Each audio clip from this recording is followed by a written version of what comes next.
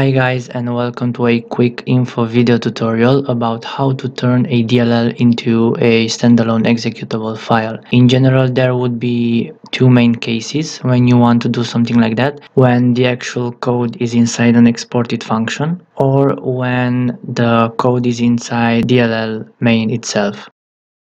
I have a message box being shown with hello from DLL main, a process attached, and an exported function with the name test entry, where another message box is being displayed with hello from test entry. I'm just gonna run this DLL with run dll32.exe.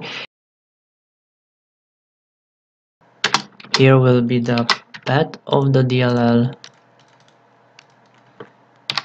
test file.dll, comma test, and here will be the exported function name. When I hit enter, it will call first the DLL main because the DLL is initialized itself, and then it's gonna call the message box from the exported function, as you can see.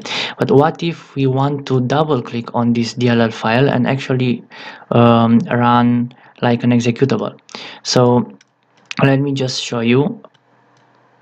This is a executable file.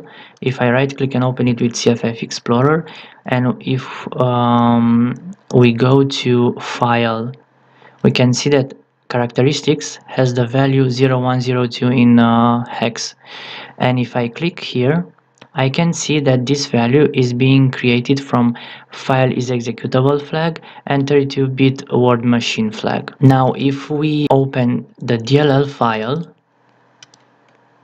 and file header, we can see the value from characteristics is 2102, because if I click here, it is also checked the file is DLL flag.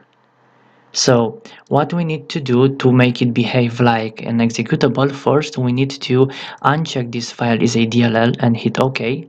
Now you see that the value is like the previous executable 0102. I'm gonna save it like that. I'm just gonna override the original file, but I still cannot change right now the extension and double click on it, because since our code is inside the exported function, we need to tell somehow to our program to move the entry point to this function. So to do that, I'm gonna use another portable executable explorer called PEBeer. The link is in the description below.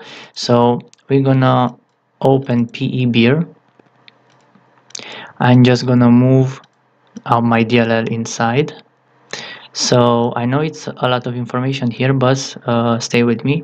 So we're gonna go to exports, and as you can see, inside exports there is our exported function, and it has its relative virtual address 1080.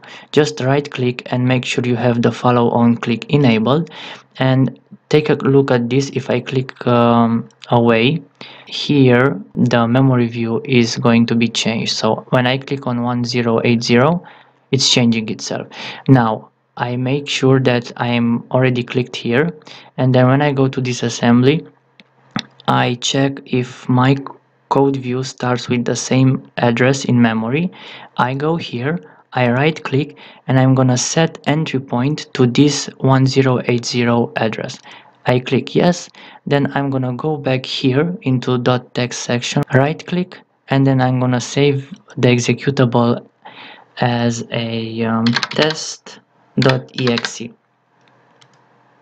Okay, I'm gonna close everything, and now if I double click on this executable, as you can see, my exported function runs, but not the DLL main, because that works only if the file is a DLL, if it has that DLL flag, and if it initializes itself. The second case is when you don't have an exported function at all, you have the code inside this DLL main. So in this case, you need to do some more patching with disassembler or writing in C++ inline assembly. You will need to fill the three arguments from the DLL. Especially important are the first two, which is the H module and the reason. So the first argument must contain the module handle, which is the image base.